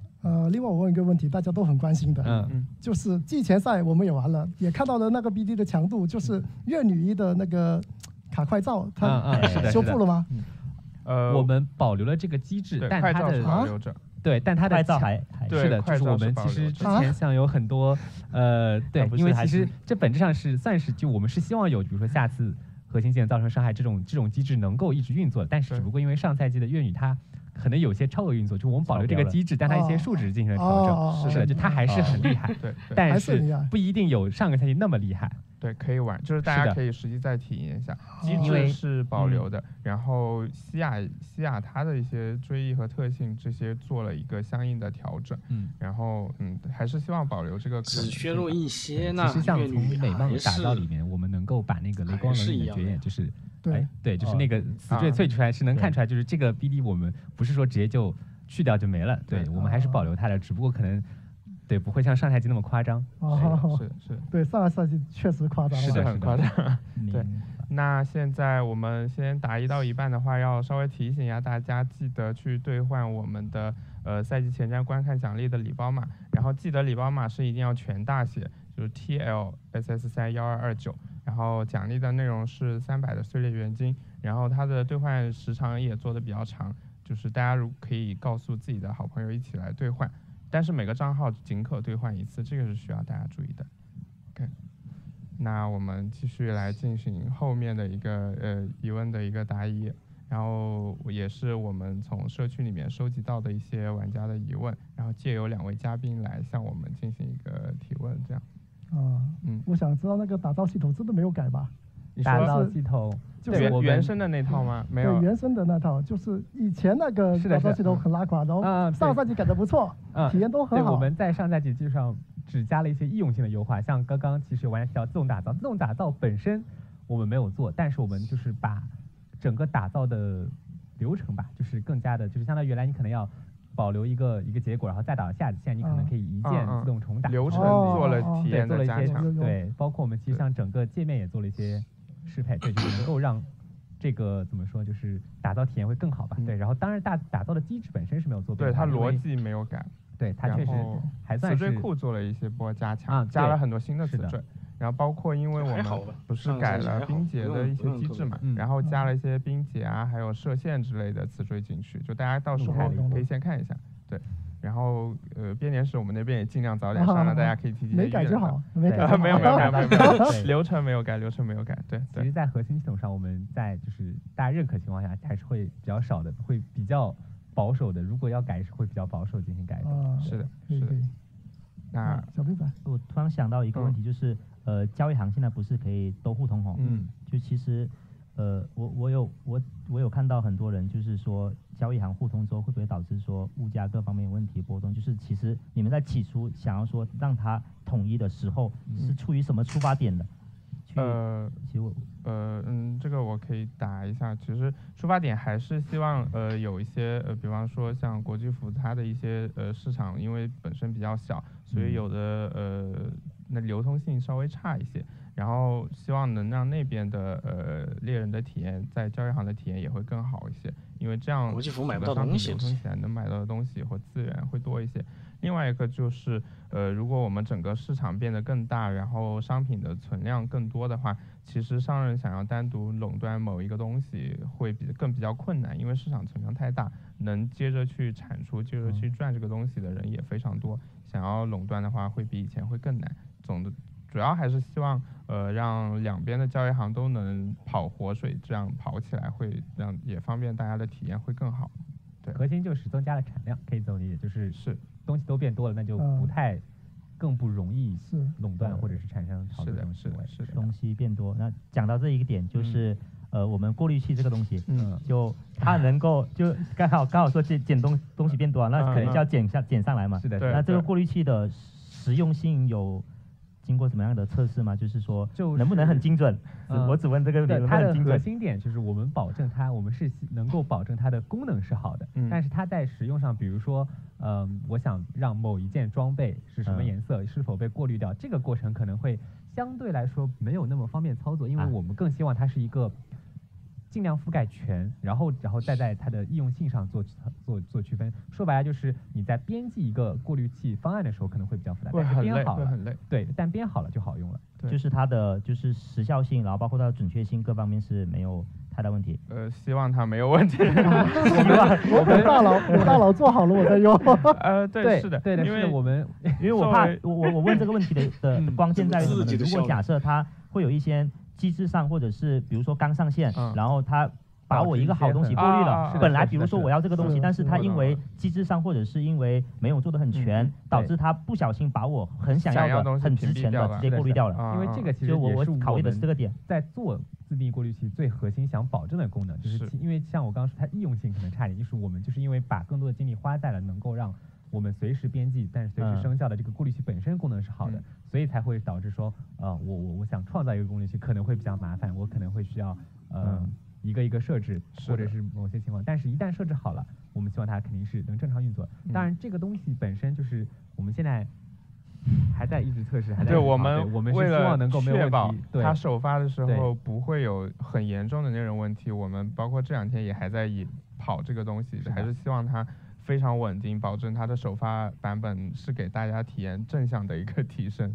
那假设就是说我确实是编辑了，但是就是我发现一直捡不到或者怎么样，然后真的存在于就我可能发现不了，就是如果它真的有漏捡的东西，我自己肯定是发现不了的，因为它就是过滤给我什么我就拿什么了已经。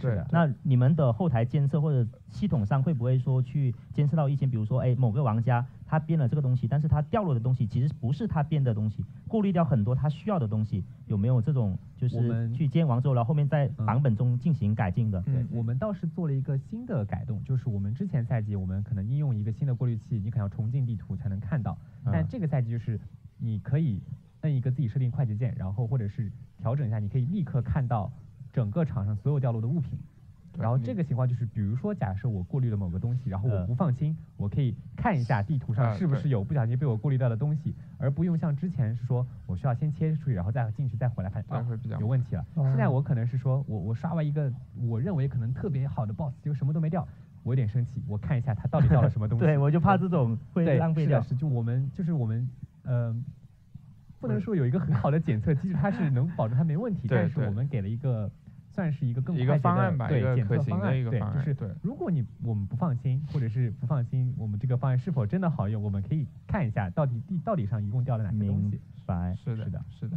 然后就如刚刚丫其实也有提到，就是作为一个新人或者说对游戏不太了解的人，在用这个过滤器的编辑它的时候，确实可能会没那么容易上手，所以我们也比较希望大家就是如果很擅长编辑过滤器的一些玩家和一些老猎人有这方面经验的，就是希望大家有一套成熟的方案之后可以分享出来给大家，这也是我们还是就是在首发版本也同步做了一个分享的功能的一个原因。对，所以会说主播恶妈妈就是对，所以刚刚对噩梦小姐希望就是说这个一些好用的过滤器是能够在整个社区啊玩家群中间传播开的，对，大家都用最好的肯定是我们希望。是，我也想要呢，我还等着呢。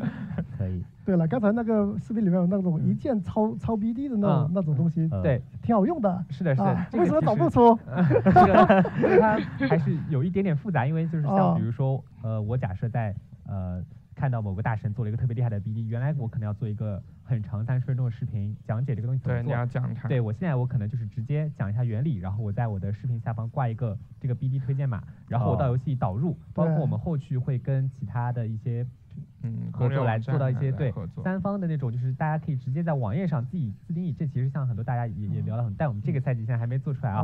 就我们后面赛季会，因为我们先有了游戏内的，那其实后面往游戏外导入也会更方便很多。所以就是可以能够直接看到它的技能搭配，像天赋这东西比较方便。当然装备这一块还是有一点复杂，我们装备比较难抄。我就想问装备这一块是怎么弄的？太随机了。装备比较难抄。我们好像是按传奇装备可以在拍卖行高亮，但是打造装备是没有提示的。我以为会出那种词对比之类的东西，就像那种传统的 RGP 游戏那对比一下身上，哎，这个加血，这个加伤害。说之后可以这么，我们尽量往这个方向上去优化吧。可以有这个东西，是的，这样就比较明确一些。对，而且其实对于比如说大家想分享 BD 也会更方便，因为其实确实就是多了一个一键导入导出，而且我们其实在游戏内会有了一个类似于大家点赞最多的这种 BD 会有个热门，还会点赞啊，对，只有点赞，那刚刚提到的就是说在抄的过程中，一些传奇装备是会打星标是吧？是哦，你刚说，对，我也记得是会。那就问题来了，我们回答还是尽量以上线为准。我记得，对我们绝大多数都是准确的，但是有一些小的细节上的区分，可能后续有所改动，但我不太确定。对，天赋点那儿它是确实会有个高亮显示，会引导你去点那个大点都有一个标识。对，那传奇它能显示，那传奇装备方面就是我们现在我们本身保留了名城的打造，能打出5T0，然后1T1已经很强了，然后又加上这个梦境可以去加一些传奇装备的词缀进来，那必然导致我们打造的装备的上限非常高。那是否意味着我们在后面其实传奇装备还是会出现那种很就是基本就没用了？倒也不是，因为我其实这里面片子里面没有放到，就是大家可以之后看赛季更新日志，赛季更新日志里面有很长一列都是我们传奇装备的一个加强和一个调整的一个展示吧，就大家可以到时候看一下，就它不会说完全没有用，我们也调了一些东西，然后同时也删掉了一些可能效果不那么好的传奇装备，对，然后可能在之后的版本里我们会把它重做和优化，然后让它再上线。对，然后另一方面就是美梦词缀，它虽然能把传奇装备词打上去，但它不是所有传奇装备都会打上去，它是一个部分的。对，我们可能这个赛季先挑了一些大家比较喜欢的熟知的，然后可能后续会以轮换制的形，当然这只是一个设想啊，就是我们后续会对我们会就不会导致所有案件全部都是于它的能力。对，我们其实核心是希望说，过程嘛，就是大家先随便捡垃圾，然后找到一些比较好的传奇装备能够过渡，然后这时候打造装备，然后我们再给提供一个最终极追求，可能是既能满足打造又能满足传奇装备强度的这样的一个结合。但当然就是传奇装备本身我们也是提高了强度，是不会让它失去能力的，而且不会把所有词缀全部都能够可替代性，就是传奇装备还是会保留它独特性的。是的，还是会。然后我看到那个视频里面有，比如我想打一个典狱长胸肢的暴击词缀上去，是的。然后他放了一个类似于典狱长胸肢的图标上去，那个是什么东西？那个就是可以定向做出来，是不是？是的，就是你可以拆解典狱长胸身，然后拆解出来的，然后你可以获得碎片。拆解就是所以其实一些大家很热门的，把成品变成碎片，对，然后你可以把碎片打上去，拆解出来。所以其实这些就是说这些大家很热衷的传奇装备，它的需求度更高了，是的，就是说不至于说会没用，更保值了。对，因为不管怎么样，当你觉得它没用的时候，还会有人想把它拆掉，就是这种想法。就是拿来拆它可能一直都是处于一个有需求的状态。一件装备能拆成几个碎片？一个碎片啊？对，一个用一次，这个装备废了，那个传奇装备也没了。可能是几个用一次。好像我看到它是三个碎片可以，就是定一条这个装备上的。对于这个就是美梦打造在上面打造传奇装备这个词缀的定义也是有点，甚至有点接近于我们之前说的那个就是超稀有的那个石板，就是一个非常后期的追求，所以它整体的造价做出来装备上限会更高。对，它是个很后期，但是没有想象中那么容易能够达到。对，这更多像是一个念想，而当然了，我们也限制了身上能够装备的美梦词3件是吧？对，不能说你身上全身都一定要打，这个就是我们评下也是有点多了，所以还是说能够有一个追求，而且这个追求没有想象中那么轻松，但是你可以形容它过度嘛，对吧？是的，而且其实噩梦词缀负面效果也挺强的，会直接变成一道瑕疵。会，对，一道瑕疵，甚至降阶啊之类的惩罚，它都还是很强。可能我们本来是打了假设5T01T1，但是我升了一个词缀之后，它变成前面3个没变，但后缀可能降级到对，全部降1阶、降2阶这样的，这种它是有一定代价的。对，它都是有代价的。就是低级的装备就不用那些材料，对吧？就可以做出来先用着。对，你低级的也可以用低级的梦境打造来打一下，然后让它低级的梦境就不用上那些传奇碎片对，不用，但是它也是会有负面词缀，会有负面效果。那这些打造用的这个材料是通过我们那个双生梦魇的对，通过赛季玩法产出，对，也还有别的途径吗？就是其实就跟石板从池鱼人和魔方产出一样的，对。就是要打那个，对，就是这个赛季玩法，可以交易，可以交易，可以交易，对，是可以交易的。它也是分低阶和高阶的2种，跟青石打造是一样，也分低阶跟高阶，就跟最开始一样的。我看到很多玩家其实在提工作室啊，这个也是我们也一直想聊，就是因为其实我们论坛中很多玩家会发帖说自己哎呀怎么被误封了，这其实本质上也是我们一直在行动的一个算是正面，就是我们每个赛季对于工作室的策略都是就是零容忍力，还是这样一个态度，就是我们是尽可能所有能够实施，但我们也不想就是影响正常玩家的体验嘛，所以我们一直是属于一个长期处理，并且希望能够让正常玩家有一个良好游戏环境这样一个状态。而且我们的检测机制各方面也是一直在迭代的，包括策略，对。其实包括像下赛季上线海外的时候，我们的整个的是全球同步的，也不是说就是单针对国内特别先进，然后国外就是又成了，对吧？工作室其实是一视同仁的，对，我们是完全一视同仁的，所以其实我们是能够希望就是不会影响整个玩家体验，对，就是说相当于3个赛季出现的可以刷门票的这个事情，就是如果假设出现这种恶意利用 bug， 然后去刷取很多东西，导致物价崩盘或者各种情况，是一定会采取措施。对，我们这个肯定是会采取措施，而且像这种情况，一般情况下我们是会选择针对所有就是采取什么措施？产生过利用这个获取收益的人会回档，就是来保证整体的玩家的收益是明白。对，所以就是这种 bug 就是尽快告诉我们，尽快修就好了，也不要用了。他已经把东西交易出去，怎么实时性肯定是越快越好，对，我们是有报警的，大半夜手机就响了，然后我们就起来了啊，可以，是的，平时让人加班可以。然后我这边看到有弹幕在问手冲装备重置，然后这个是会在下个赛季进行重置的，对，毕竟是新赛季跨年，对，而且因为毕竟是春节，然后又是一个新的赛季，所以确实是一个比较重要的时间节点，所以我们会在下个赛季进行手冲装备的一个重置。但是我看你们把那个抽气灵那个双倍，就抽一只给2只，那个删除了。这以前3只就可以6级了，现在对，现在不要抽6只了吗？对，但我们就是把整个气灵价格调整的比较多，所以其实整体的话，其实我像刚刚在看那个前瞻的时候，弹幕说跟季前赛宠有点像，我们具体价格，我们可能就是价格是便宜很多的，就是虽然取消了，我们不是8折嘛，对，就是8折8个再加上礼包8折，对，还有礼包会更优惠一些。然后我们的概率的其实也有提升，以前是4只里面有1只，现在是2只里面有1只。哦，整体其实是对，更好。对，优惠它其实更平滑一些。对，算起来的话，其实你们如果应该有内部测试过吧？有。就算起来，相对于之前直接抽3只给的，就是总体的付出需要的成本更高了还是低了？其实低了很多，平均是比以前低的。对，当然不排除一些极端运气的。极端运气。对，你要是之前你都不吃保底，你全部拿满，那确实是对，肯定极端的情况。但是你也缩减，对一个平均保底50%，但是没办法，世界上是有欧洲狗的存在的。理解。是的，当然现在如果你足够欧的话，其实也应该会省到比较多的成本。对，那可以理解成我获得1级的难度其实降低了好多。是的，就又是可以8折，又是可以提高了。是的，对，主要是你拿第1只，可能拿6只会比较难，但拿第1只会比较轻松了已经。是的，了解。它整个会比较平滑一些。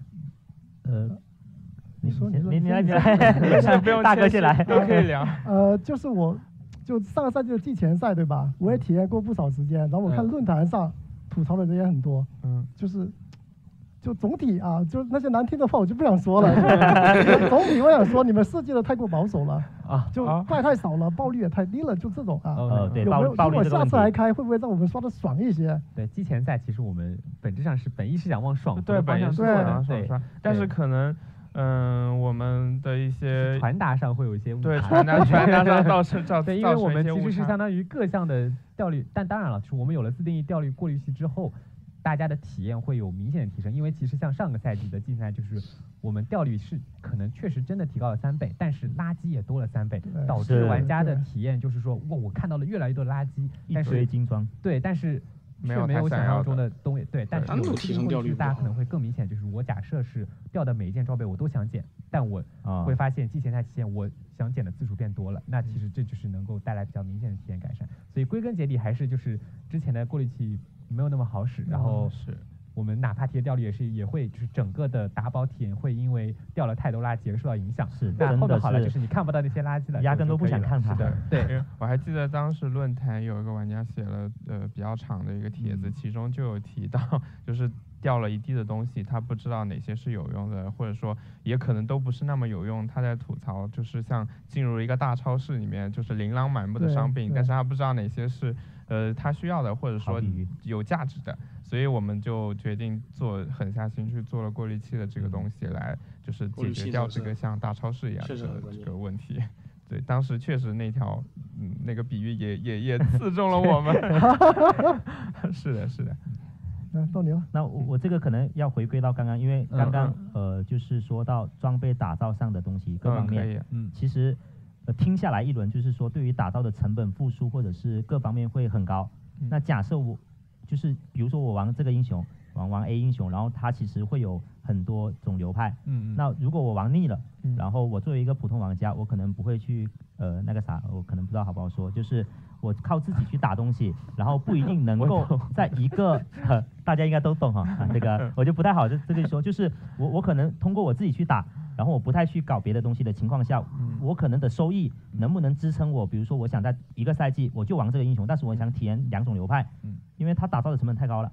就是说有没有就是这种方面的考虑？其实就是我们理解下来，在就是越到后期，理论上来说，玩家获得想轻松更换 BD 应该是更方便，因为毕竟有了上一个号的基础。对，有一些遗产，但是对于一些非常后期的内容来说，因为它的价格其实因为它一直都很少，所以它价格一直都居高不下，所以导致你在换的时候可能会比较难。就针对这一点，我们目前还是跟之前保持相同策略，就是说，对，就是玩你想换 BD 玩，你是可以，比如说你去交易行把身上装备全部换成那一套，然后你可以，因为其实打火速度本身这个就是我们掉率还是没有什么太太大的调整了，因为我们其实整体异界，因为毕竟又有刷图各种各，就是大家可以构建自己策略之后，是能更加有指向性的刷自己想要的东西了，所以整体来说，体验应该是 OK 的，不会很差。对，白。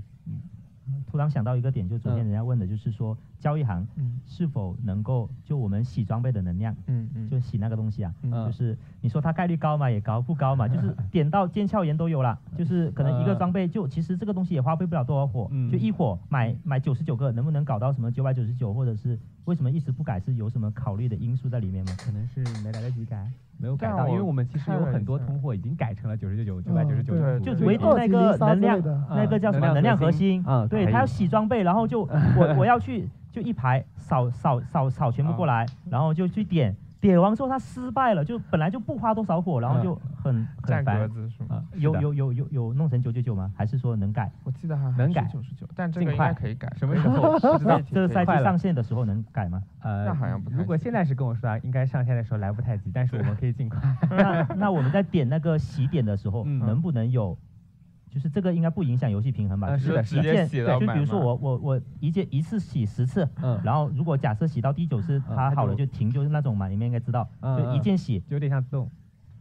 就我们会考虑的，把它加进去。得想一下，这个我真的觉得得加，因为这个不会影响游戏平衡吧？就是因为本质上就是我们还是把大家呼声最高的先改掉，然后剩下因为其实我们还想做的优化项也很多，对，是的，我们是慢慢排，慢慢往。这个很多粉丝都在反馈洗那个点那个真的点的。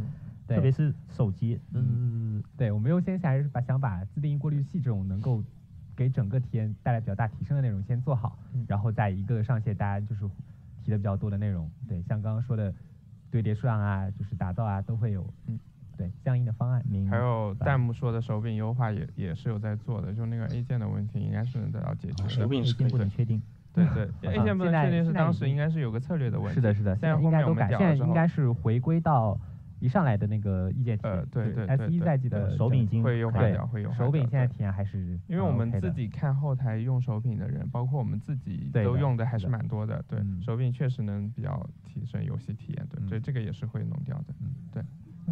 还有一个问题就是，刚才视频里面提到了那个时空2加强了，但是只说了一句话，还有那些别的那些弱势职业，像是时空1，它使用率也不高，这些弱势的职业是怎么加强的呢？其实像其实这回来还有另一个问题，就是我们之前有问到我们下个赛季是不是只有一个新英雄了？这其实也是我们整个策略上的调整，就是我们希望能够把对我只看到一个新英雄，对我们希望下赛季包括后面赛季之后都应该是一个新专星或者一个新英雄，因为我们是希望能够把更多的精力花费在老英雄的平衡上，因为一直出新的，但是老的不管，其实我们自己是那些没用的就一直没用，对，但我们向善这其实大家刚刚也看到了，就是看到了吗？冰2变厉害了。应该是有提了一下，但是没有详细讲。多厉害倒没有提。这里可以详细讲一下，因为冰焰它是不是那个金马的冰结之星，它是跟冰结的那个机制强度绑定的嘛？对。我们之前一直不调，是因为要从机制来入手来调它。然后这个赛季冰结的机制几乎等于小重复，加点数值，然后所以冰结之星它的整个体验和各方面。机制都会有比较大的改变，然后这个详细的东西是会放在那个赛季更新日志。应该我之前跟同事应该说的是8点，现在8点过了，应该是官网能看得到赛季更新日志，大家可以去官网看一下赛季更新日志。对，我也看到弹幕有比较多的人在问这个蓝帖，就是赛季更新日志应该是在官网官网现在应该已经上了，大家可以去官网先看一下。对，这个我们要说一切以上线版本为准吗？当然一切以上线版本为准。可能会改是吧？说到可能会改，会不会存在比如说数值已经差不多，然后在上线的时候，就像上个赛季名城确实上线完之后数值改了，有些东西加强了，然后在临时改了。我们上线其实那个也应该算是就是我们就是有红字，但是后来这个我很知道的，就是乘2就临时改过，特别是冰焰1嘛，冰火融合嘛，就是数值上啊，包括一些赏币的数值，就是在已经版本上线了，然后我们的那个就是官方的公告已经有了，但是在上线的时候其实改了，有红字。其实有可能是我们没有完全统一，就是我们内部改的和放上去的还是有出入。对对对，太多了，我们好像有的时候是对，而且因为它其实我们每一个赛季更新日志，它是要把很多所有人的成果一起合到一起，然后在统筹的时候可能也会有些疏漏，就有的人就是可能没有更新的及时，到对外也会可能有这个问题，所以最终还是就是，但我们尽量吧，尽量对，我们尽量保持一致，就是这版本出了之后，就是在上线的时候，毕竟大体是不会变的，该云还怎么云还是都可以怎么云，像 P2确实很厉害，因为云完之后发现，我靠，上线的怎么这个数值调了？就是前面云的全部推翻，然后又要重来，就很尴尬。对我印象很深。然后而且上个赛季当时77和成员也找我说了这个是很严肃的说了这个问题，是的。然后我们其实也跟他们做了一个一些解释和也跟他们聊了比较多。就反正今后我们都会尽量避免这样的问题，就不会让大家就是还是不希望让大家的一些成果啊或者是什么可能就付诸流水啊，就没有什么用，我们会尽量避免这个问题。多了之后太大的改动，多了之后你可能就表情包就会变多了。是我们内部也在使用啊，可以的，没问题。然后刚刚我看弹幕有提到那个专家和独狼，然后这两个模式虽然会在新赛季上线，但是他们的掉率应该暂时没有做过特别的处理，对，所以它的掉率和体验可能是跟正式的常规的赛季常规的模式是一样的，不会有特别高的不会有特别的提升。然后这个我们会在之后的可能之后的赛季在开这个模式的时候会对它特别做一个调整，然后这个赛季因为工期比较紧，就没有来得及对它做一个体验优化，只是先把它放上来。像大家我还看到聊很多那个高级市区，因为之前上个赛季有那个就是用来打造神格石板的那个材料，那个鞋加进去，它现在可以自动分。我刚才想问这个高级实力的东西太少了，对，会是它很多人在说。然后后续像优化这个，我们尽可能就是把高级市区能够做得更省心吧，但是我们也不想就是剥夺玩家看到一个很珍贵的东西在地上然后捡起来的感觉，因为如果是所有东西全部都是一闪而过就进包了，就失去了那种打宝的快乐嘛，所以我们是在这个条件筛选上还是比较谨慎的，因为主要上赛季那个打造材料因为魔方的问题产的特别多，魔方的问题，对，所以但没关系，那个已经进去了。但是高级版的打造石板好像还是要收点的，好像对高级的还是要收，但那个量也比较少，对，因为高级本身量也少一些。对，像那个低级的有能够直接用来洗神格石板材料，就是那个蓝色的，对，直接进高级市区，然后紫色的那个就还是要对，但那个量级不是很大，对，包括消耗也是。是的，那就是其实一直没有聊到新英雄嘛，就其实新英雄它的机制其实现在没放全，然后就它里面写到的是它就是会获得斗志，然后获得斗志王之后呢，然后会使得它的格挡就是转化为额外伤害，但有一个问题是它要格挡之后才获得斗志，那如果这个英雄怎么就变成好像我要被群殴之后我才能变高伤害，然后有一个很大的问题就是那个打桩，我要测伤害的时候我没办法，这个它有没有自我格挡的机制，或者是我们有一些装备能够让它自我格挡，能够一直产生斗志，还是说真的要被打？它可以有一些手段可以持续来获得斗志，保证这个斗志的续航，就是哪怕在它没有被打的时候也能保证一个斗志的续航，但是确实没有办法在打桩的时候让它被打，对，暂时可能会存在一定的误差，对，会存在一定误差，最好是等自己斗志攒得比较满的情况下，自己受伤的不能格挡，我记得是不行的，因为击中伤害才能格挡。就像有那个衣服叫永夜还有公牛对自己造成腐蚀伤害的那个衣服，它能够被格挡掉吗？我记得是不太行。怒火狂飙之类的东西，一上线舍身也会对自己造成伤害嘛？就舍身，因为像之前有些是就是对自己造成伤害，像能触发魔核，有些对是，但这个能不能被格挡？我建议以上线为准，大家测试一下就知道了。那就是有可能是吧？有可能，因为我不太清楚。但它确实可能就会存在它如果它在面对一些攻击频率不那么高的 BOSS 的时候，是会就没什么用。对，是也不至于降很多，但是可能会有一些劣势在吧？对，但还好，因为它对会存在。就如果不被打的情况下，我获得就是格挡，就是获得那个斗志的概率高吗？其实因为它不只是格挡获得斗志，它通过别的地方也能获得斗志，但是它还有一些伤害是通过被格挡，就是格挡的那一下会触发，就是可能会损失掉这一部分的东西。斗志的续航是能续伤害整个掉。那其实如果假设我玩这个英雄，他新英雄肯定会玩嘛，对吧？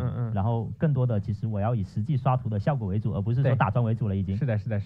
就你可能实际刷图很厉害，对，但是打装看起来，哎，怎么伤害这么低？但是去刷图，哇，好猛啊！有可能会存在，真的会这样子啊？有可能会存在，因为它的机制决定了它确实是只能这样，我们可能只能在后续再优化一下木装或者是各方面的一些东西，来让它尽量让它的伤害通过木装能测得更真实一些。然后说到这个木装的上限又提升了，木装的上限提升到5000亿了。是的，5000亿。对，然后主要是因为这个赛季加了新的养成，然后所有的难度都比以前难，1000亿又容易爆装，所以我们的整体对，所以它的那个木装的上限提升，然后难度也有了提升。对，然后大家还是要有一个预期，就是现在氪8可能会比以前难打。对，因为我们对，说到这个，我们把整个氪8的信标掉率也提高了对，这个算下来应该是之前的2倍，这个应该是正确的数字，感觉哇，之前一张信标8信标几十，我要说以实际为准哦，确定吗？我还是以实际为准，因为实际很高啊。更新那个赛季更新日志里面是这样写的，对，因为其实是这样，就是你2倍只是我们调整的概率，你还可以选择携带对应的卡牌来获得更高的收益，是有专门刷氪8信标的这种流派存在，对，有这种组合存在，就是在策划上，你们在写那些程序上就已经是明确的，就是说在以前的基础上调了2倍，只是说我具体再往上高。比方说像它不仅是一个地方，我们把各方面的都调整了。比方说像监视者原本掉1张，现在可以掉2张。对，然后像监视者的掉落也提高了。对，明白。对，它其实应该是大家能明确感受到它提高的，就不是一些再也不用说30货买一张氪8票然后30多货买一张真空票，能够希望它甚至于一定程度上的自给自足。对，我们尽量自给自足，希望大家的希望就是还是，但是氪8现在是很难，核心是降低购买的材料或者刷它的时间，就是购买氪8信标的时间和它的价格，核心是这个，就是让大家都能刷。但是就是氪8现在会相对于以前，它的对于输出和生存的要求都比以前高，因为有了噩梦和美梦。对，也是因为这个元素还是它本身也变高了。对，就各方面包括45层塔，刚刚说的也都提高了。因为45层只提了45终极的那个，最终极的那个忘记那个领主那个，对，前面是没动的。对，那氪7的领主跟氪8领主有动吗？就是会你说的，我觉得变强了。我觉得难度没有变，它没变是吧？对，它氪7变不变的难度，我觉得其实对大家影响不大。因为其实对，主要是氪8熟练的老玩家磨都能磨过去，就过去了。是的，主要是这些。然后大家再看一下，今天还有别的问题吗？新技能那个电球那个激光，然后出球那个球有没有上限？然后这个还有一个就是有吗？有上限有上限，因为很难。那个球它的上限是由那个射线数量决定的，所以你的射线数量还有一个问题就是这个射线我没打中怪，它能不能出球？